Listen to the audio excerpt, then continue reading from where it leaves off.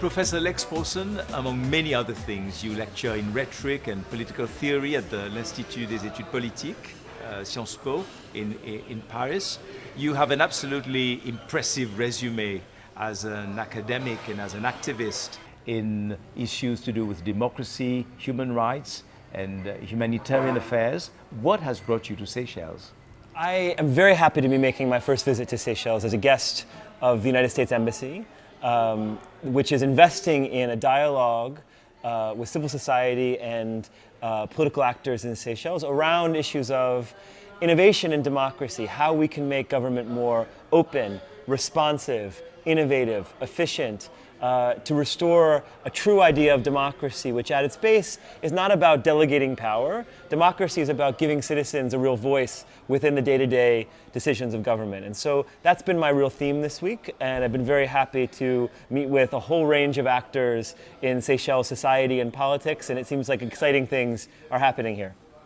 You have been having meetings with different groups during your time in Seychelles, and one of those groups was the media community in Seychelles. What did you talk about? What were the main things that came out of that meeting with the media? So with the media, my goal for that conversation was to listen carefully to each of the actors and journalists involved in the media ecosystem in Seychelles to create what you might call a common agenda. What are the issues that most need to be advanced for the cause of a free and open and sustainable press? So we talked about legal and policy reforms, access to information, as well as possibilities of immunity to protection of journalists from revealing their sources. We talked about relationship building, how important it is for media and politicians to have a constructive working relationship instead of one of ignoring. And we talked about the ways in which the media needs to raise its profile among the Seychellois, so that the Seychellois appreciate the importance of a real debate in this country, not just nightly news that shows what the president did that day, but a nightly news that is bringing issues of social concern about drug use, about education, about the cost of living, the availability of housing, the things that Seychellois really care about that affect their lives. This is the role of the media, and the public should be a partner in bringing these stories to light. Regarding the media in Seychelles, it is interesting that during the one-party era, when the media was mostly state-controlled, there were many calls for an independent media.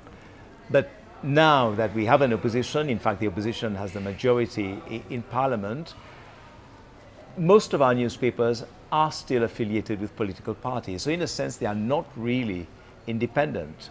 What is your view of this situation? Independence is a very tricky concept. I think you can have a political point of view. You can be a liberal, you can be a socialist, you can be a populist, and still remain true to a basic idea of factuality, of trying to find the facts. I think in the UK, there's some nice examples of this. People read The Guardian and they understand they're getting a more left-wing or socialist-friendly perspective on the news of the day. People read The Telegraph and they're getting a more right-wing. And I don't think it means that these papers are dependent or are not serious journalists. I think, in fact, I think these things have to coexist. We need to have journalists who are active in politics, who are active in the political debate, and I think this is part of a healthy democracy. But they shouldn't be working for parties, they shouldn't be working for politicians, but journalists, I think, are allowed to have a point of view. Professor Paulson, you had a separate meeting with members of our National Assembly, our Parliament, here in Seychelles. What topics were raised at that meeting? So we had the opportunity for a full day of discussions and presentations with the National Assembly, not just the Assembly members, but also the Secretariat, members of the National Youth Assembly, and the discussion was one about the citizen-government relationship. How do we mobilize citizens, educate them about what the business of the Assembly, the issues that are taking up, but also how we have the second half of that conversation, how we listen actively to citizens, get their expertise, their creativity, their talents, their feedback, so that government becomes more of a two-way conversation, not a top-down command and control, but a real dialogue where government is learning from the expertise of citizens, and citizens are informed and motivated to contribute their ideas so that government makes better decisions. Professor Paulson, you are known to be a talented writer yourself, but I'm going to quote from another writer, Shiva Naipaul, who once wrote, "I was going there because the Seychelles, on a Disneyland scale and in a Disneyland atmosphere, had succeeded in reproducing, in an astonishingly short period, 10 years, so many of the dismal features of the post-colonial world. Coup d'etat, mercenary invasion, army mutiny. In the space of a few years, the islands had lived through an accelerated cycle of political temptation and folly." Now, you have experience of India, as well as both Anglophone and Francophone Africa. What is your take on these dismal features of the post-colonial world? Are these universals that all of these countries have to go through? Well, we lived through the second half of the 20th century was a time in which many different peoples who were moving from a position of a colonized society to a position of an independent society grappled with the same problems. How do we establish a national identity? How do we take hold of our indigenous traditions and languages while also making use of the modern world, of the access to quality of life and other positive, better healthcare, better roads and infrastructure. But this was extremely difficult and complicated process of post-colonial reconstructing society. I think what's especially interesting about the Seychelles is that we're having this interview in English. On pourrait facilement le faire en français. Vous pouvez être plus facilement que moi.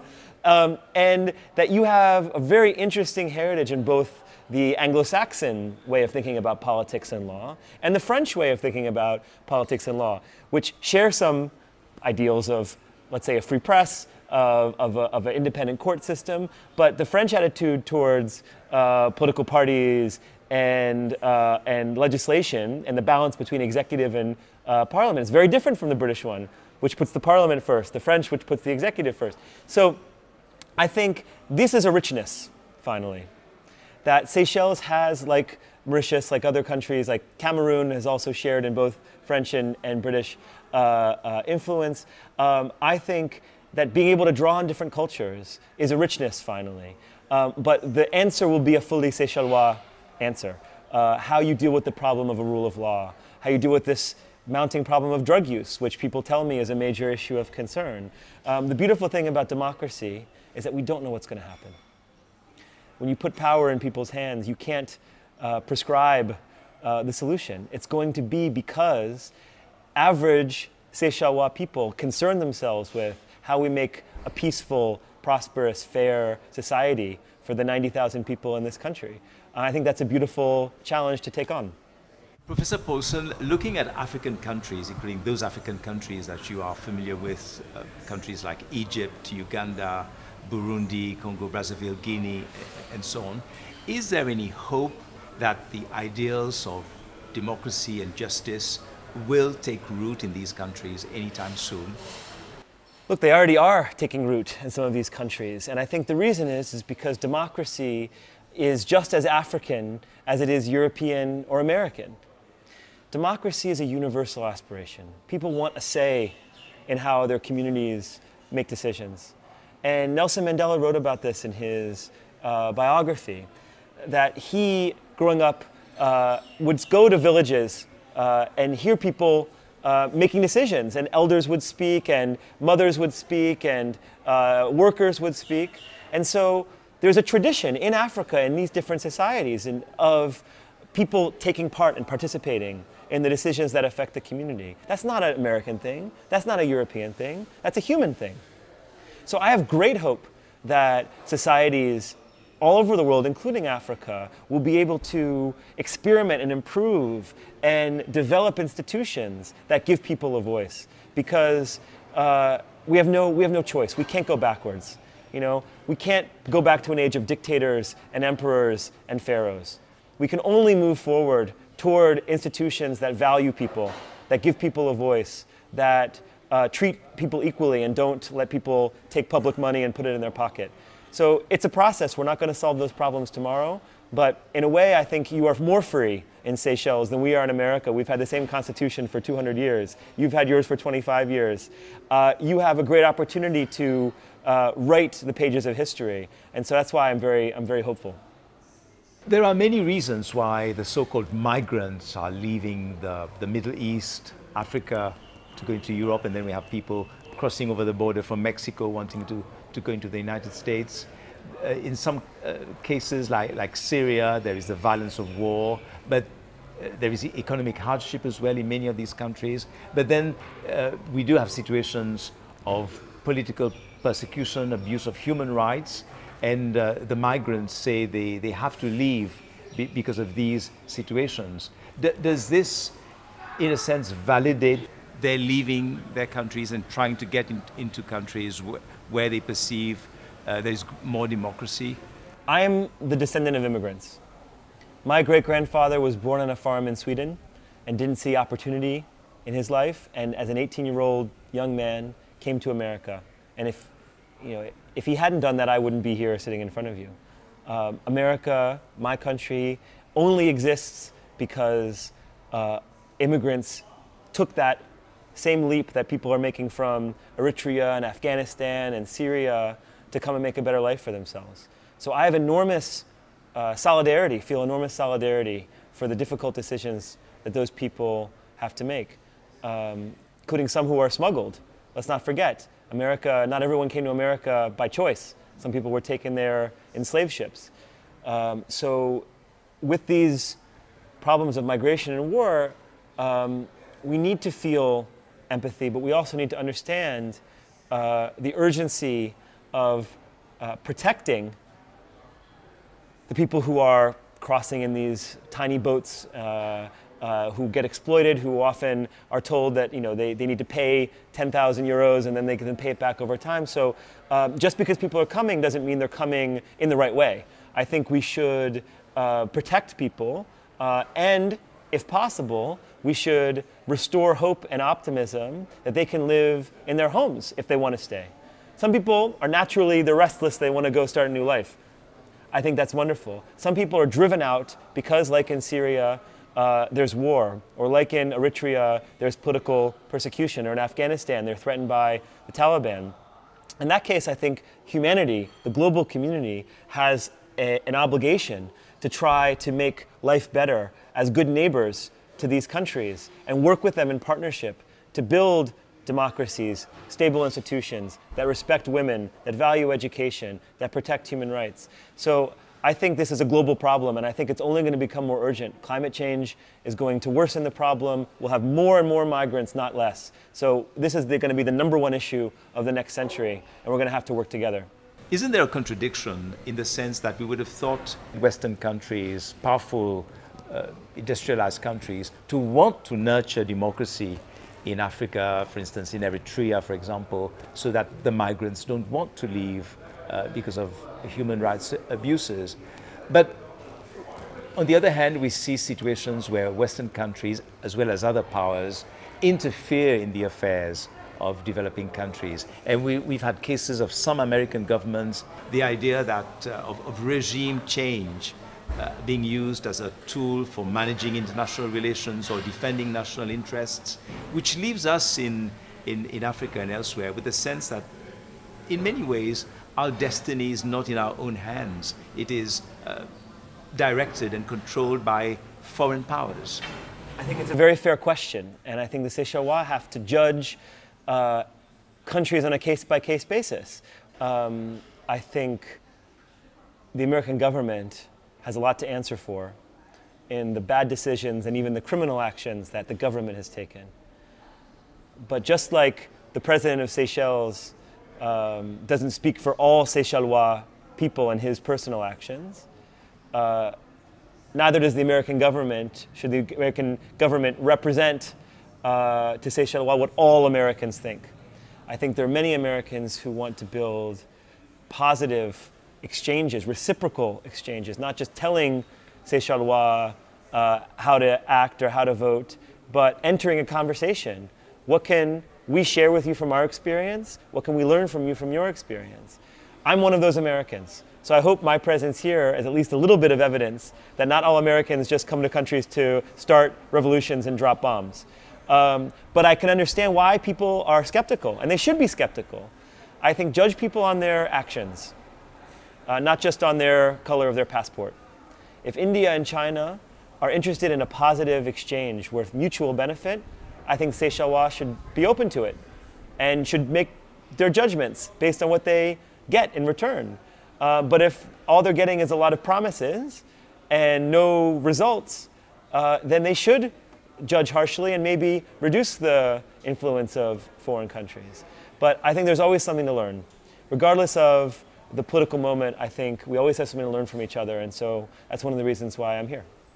Corruption in African countries and in the third world generally is one of the big obstacles to democracy and justice. And corruption is one of the topics that have come up during your meetings with the media and with the National Assembly here in Seychelles. Corruption is a deeply rooted problem. And there's a very important book that I read recently called Sapiens. It's by an Israeli historian named Yuval Harari.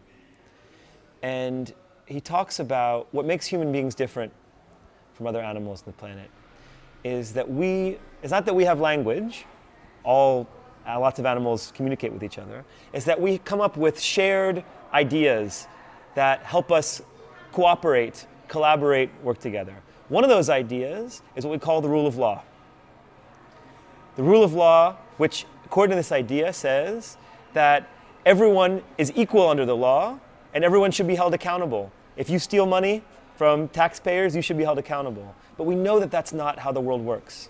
We know that in Seychelles, in the US, in Russia, in most countries around the world, that corruption exists. Why? It's because some people don't believe this collective myth. Some people don't think it's so important. Some people think that if I have power, I deserve to take some of this money. Or if I want to make a deal for this airport or for this harbor, they should pay me for this because I'm the one in charge.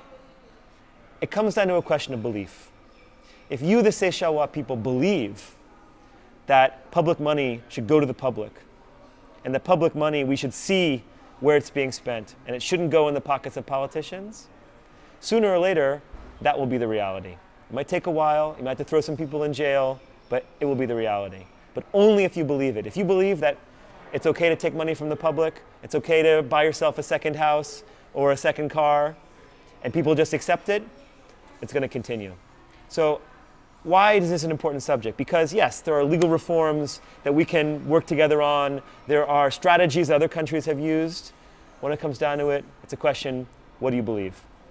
There are many people who think this is how politics should happen. I mean, I've heard stories today about voters in Seychelles who are used to voting for a politician that does them a favor. It says, I'll give you a new roof on your house, or I'll find a job for your, and I'll tell you, this is common to politics everywhere.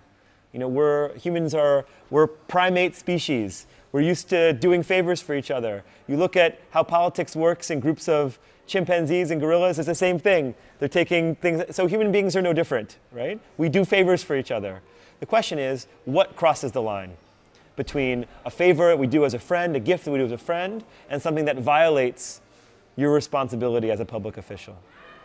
I think that votes should not be bought. I think that votes should be earned by politicians who have done well or who have good ideas. But only the people of this country can decide whether we're going to give our votes to people who earn them or we're going to give our votes to people who promise us a nice roof for our houses. That's up to you to decide what kind of country you want to be. Professor Lex Paulson, thank you very much. Thank you for granting us some of your time. It's a great pleasure.